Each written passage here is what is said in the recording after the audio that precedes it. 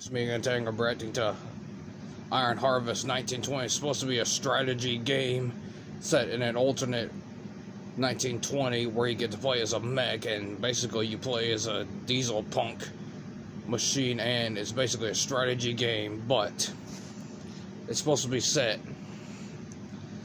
September 1st of next year, and it's made by a small German company, and we all know how fucked up Germany really is. But if this game delivers by next year, I'll fucking play it. If it don't deliver, I will not fucking play it. Plain and simple. So let's get started.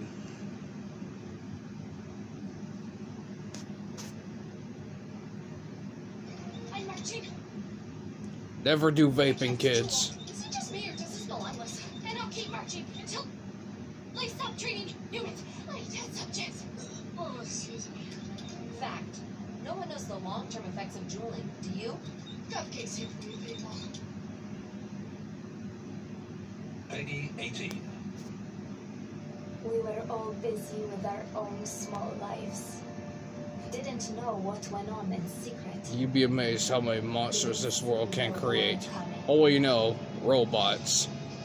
They said the war would be won within months. An adventure promising pride and honor. In the end, it would be 5 years. So, basically, it's like a cyberpunk strategy game. Like the world had never seen before.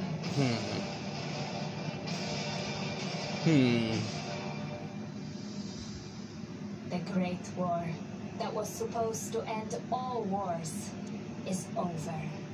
While in secret, the seed is sown for the next war.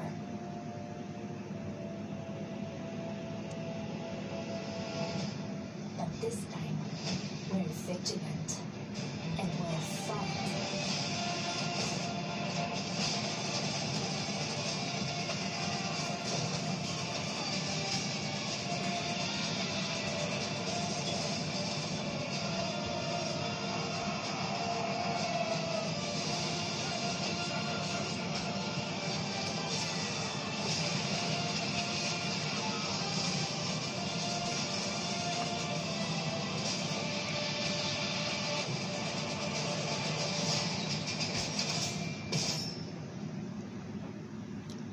So far the trailer's good, but if this game, like I said previously, if this game does not deliver, I will throw it out the fucking window in a heartbeat.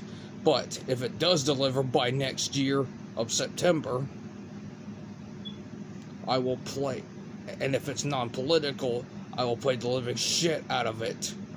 And what we love about the strategy genre originally to fucking begin with, then I will play it. Plain and simple. Hope you enjoyed the video. Leave a like, comment below, subscribe to my channel, and please do, for the love of God, follow me on Amino and TikTok. And I'll see you next video.